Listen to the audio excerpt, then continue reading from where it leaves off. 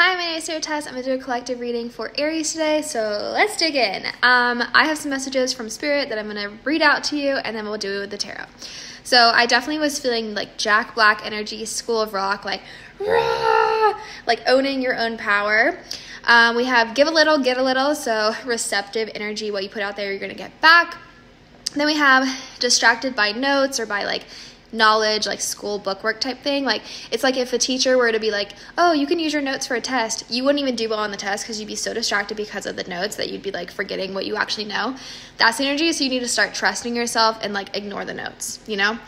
And then we have peaches and like cosplay energy, so like bright bubbly energy, like you're kind of in two different directions. Like you can be like really bright and vibrant, but then also you can be like a little bit darker, like witchy. We have pink is the new black.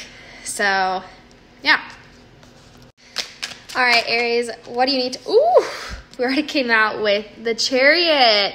Things are moving, you are moving, things are happening. I feel like you're pursuing goals, you're pursuing passions, you're, you know, dark horse, light horse energy. So you're tapping into the moon and also your bright energy in the dark.